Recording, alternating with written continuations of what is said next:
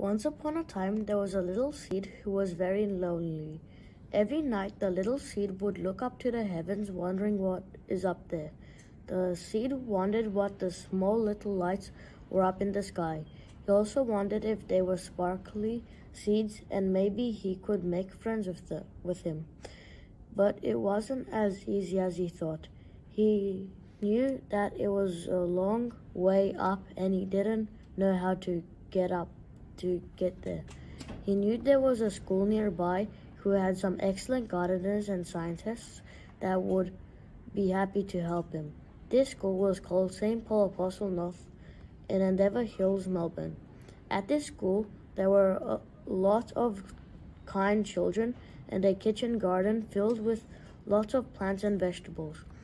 The little seed arrived at St. Paul Apostle North Primary School feeling happy and excited. "Excuse me," said the little seed. "Can you help me get to space so I can explore what is up there? I am hoping to find some new friends up there. Those little lights in the sky look like seeds." "We would be happy to help," said the children.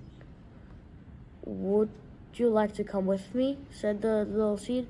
"We would love to help you," said the children, "but we need to stay on Earth because we have lots of plants to look after here in our kitchen garden."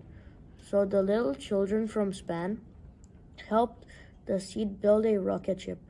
Once it was finished, the children did the final checks to make sure that the rocket was good to go. The seed was nervous but ready because he knew the Span children had built a great rocket. When he arrived in space, he noticed that he wasn't alone. He saw lots of seeds up in space, floating around, having fun. "Hello," said the little seed. "We arrived in space on a rocket ship, but that flew away, and now we can't get back to Earth." The seed had an idea. "Hop in my spaceship and I can help you get back to Earth. I know some special children who would love to look after you at their school."